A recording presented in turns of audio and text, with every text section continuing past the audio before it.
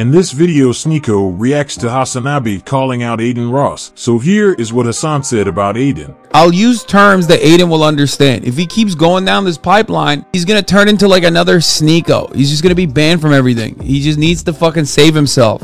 It's good that he's working out.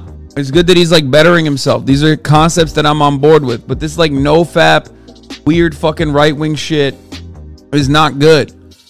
It's rotting his goddamn brain even further. Here is how SNEAKO reacted. Funny how the woke left are aware that simply inspiring an audience will get you cancelled. Feminist streamers like HasanAbi don't believe anything they say. They push woke nonsense because Twitch wants you brainwashed. Hashtag Rumble promotes free speech. God bless Adin Ross. He did also say no fap is right-wing shit with clown emojis. Do you guys think Hasan is in the wrong for this? Should Adin join Rumble? I feel like he would be able to speak on anything there. Subscribe to keep up with your daily dosage.